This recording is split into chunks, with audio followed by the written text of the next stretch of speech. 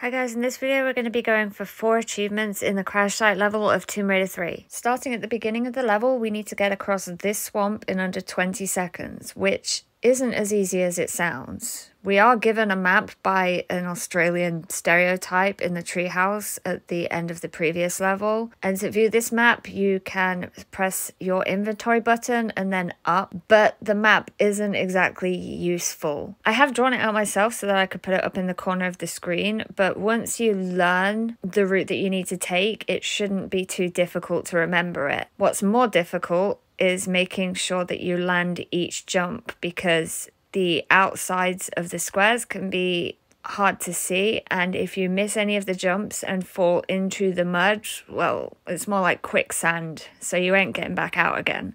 Speed really is the key. You don't have any time to stop or line up jumps. You need to keep moving. It's worth noting that the first secret of the level is in this swamp, so you will need to go back into it to pick up the secret, which is easy enough to do.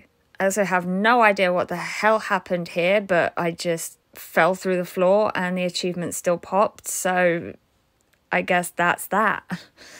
The next achievement does not require progressing much further into the level, but there are 2 different ways you can go about getting it. I'm going to cover both. Both routes start at the same place, when you first enter the big area with the plane in it, after you've killed the velociraptor. First we're going to do the quicker and shorter route. You want to head around the front of the plane to the opposite side and find the hard to see flat area of dirt and hop up to it. From there you can climb on top of the plane, then head over to the wing and jump over to a small opening that you can see. Pull up, climb in there, drop down, and you will find some Uzi clips. You can then climb back out onto the plane and carry on.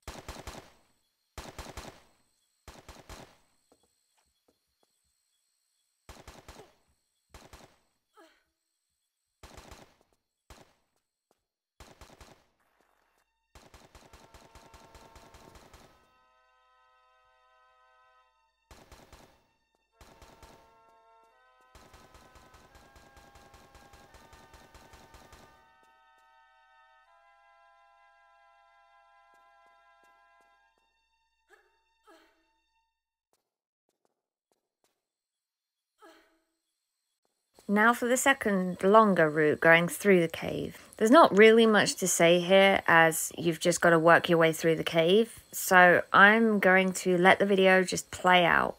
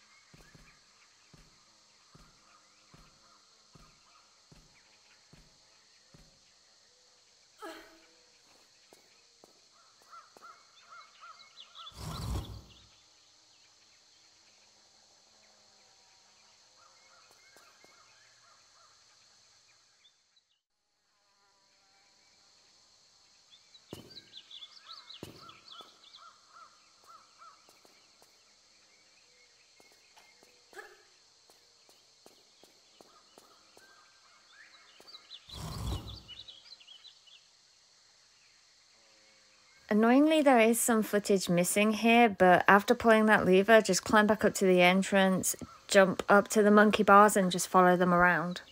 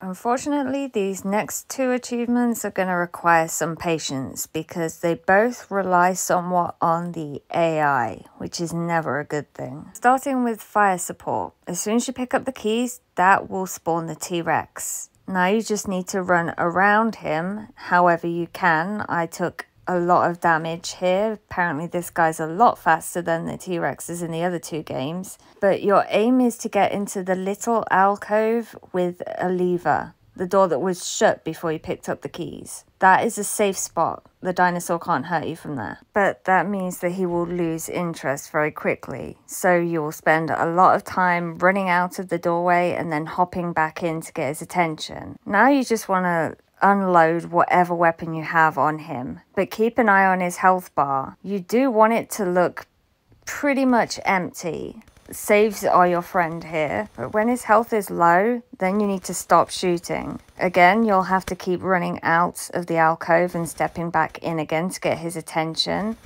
But we need the soldier up on the level above to kill him. He won't always shoot. It's very frustrating. He sometimes decides that he will, sometimes won't. So you've just really got to keep luring the T-Rex back until he finally decides he's going to shoot at it and kill it. This is why we lowered its health beforehand. I'm pretty sure this took me about 5 minutes of hopping in and out. I've had to cut some of it out and I've sped the rest of it up so you can see, but it's pretty annoying.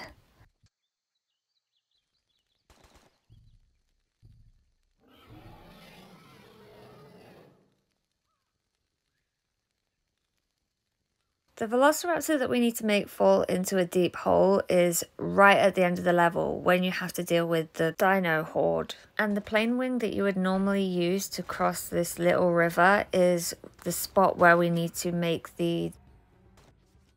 It's very specific though. There are plenty of times where I had dinosaurs fall into the river, but not at the bottom of the waterfall section, and that didn't count. Essentially, the best way to go about this is to run around and get as many velociraptors aggroed on you as you can, and then jump backwards and forwards between the plane wing and this ledge. Just keep going until eventually one of them will fall over the edge and you'll finally get the achievement.